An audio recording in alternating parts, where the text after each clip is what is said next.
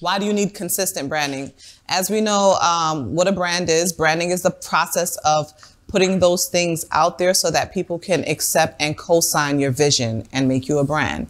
Why is it consistent? Well, it creates a connection with your audience that encourages sales and purchases. The more you show up, like I said before, they tell you if you build it, they will come, but if you brand it, they will know. Your audience cannot buy what they don't know about. Consistency shows you in a place of leadership. It shows credibility, and it also shows them when they keep seeing it and it's branded in their head, like, you know what, let me just try this out. So let's go to the next one. It keeps you grounded to your values and personality of your brand, right, in your business. So when you're constantly putting out those components, you're not just, like I told the gentleman before, reinforcing that calendar into his head. You're not just putting it out there for them, but it keeps you grounded in that. The more you say it, the more that you mean it. The more that you mean it, the more you put that energy out. The more you put that energy out, the more the universe and society can communicate what you're trying to tell them. So it keeps you very present in that intention. When you constantly put that out there, it's like I said what I said, and I keep saying it. Branding versus marketing. So like people sometimes think that branding and marketing is the same thing. Branding is building up those DNA traits, those components to market. So the branding is why I do what I do, what this is, what my brand's voice is, what my colors are, what the culture of it is. Marketing is how we gonna get this out here now. How are people going to know that these things exist? How are people going to experience this brand experience? Branding is long term. I told you guys that. It's questionably the most important part of business because it's something that lives through the whole duration of your company's life, right? You got to keep branding. You got to keep showing the hows, and you got to keep showing up that way. Marketing is short term. You have a marketing plan, it stops for a while, and then you build up another marketing plan, and then that stops for a while. Branding builds loyalty.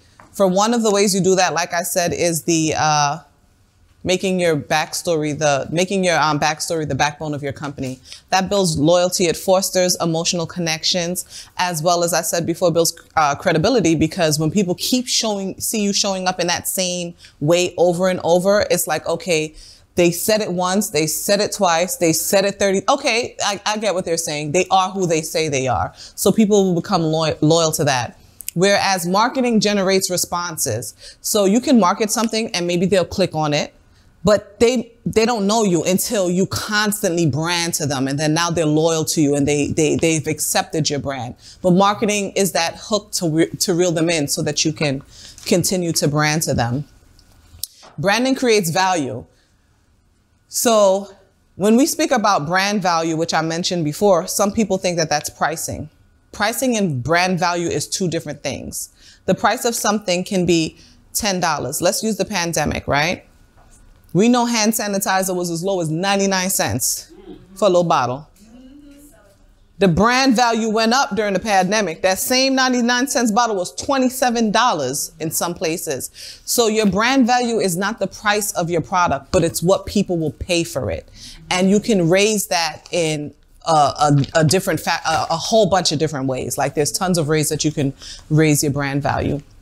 Whereas marketing extracts that value. So it puts it out there so people can know what that value is. So people got to pay into your vision. That's where branding you comes into place. What is your vision? What am I getting different from your bags than I'm getting from other people? What is your process looking like? What are the materials looking like? What is the stress that you're going through to get this to me so that I can have that brand experience? All of that is the value. Show it to us. You see what I'm saying? If you build it, it will come. But if you show it, it will brand. You feel me? Those are the things people want to see you go through, because that also creates that emotional force of like, damn, I seen how she went down there. She thought about this bag and what she went through to get us this bag and the materials for this bag and why this bag, like looking at your style, how you put together, giving me that so that can add to my confidence. That has a value. So keep showing up that way. Put things together that has nothing to do with your bags. Just show how I style. Not only do I show you how to style, but I've created this for you. You're welcome. You know, like you got to show up that way, with not to say to be cocky, but to show people like I care and I cared about you so much. I've created this for you, but you got to constantly show it. over and over and over. And when the prices go up, sometimes it could be in shipping. Sometimes it could be in shipping. It could be materials have gone up. You talk to your they know what's going on. You know what I'm saying? They saw the hand sanitizer go from $1 to $27. You know, we're in a state right now, and to keep giving you guys the same quality without declining on the experience, I got to put my sales up, because I don't want to lose credibility in your eyes, and I don't want to compromise my brand and say, girl, use words like that, let them know. So you're gonna pay extra for this bag, even though it's the same bag. But listen, what the process to get this bag to you has changed. So the price has gone up, but I'm still fighting to make sure I get the same quality for you guys. So rock with me. 3 steps to building your brand. 1 is defining your values, and that's a part of your backstory. But your values are also like not who you are, but who you aren't, right?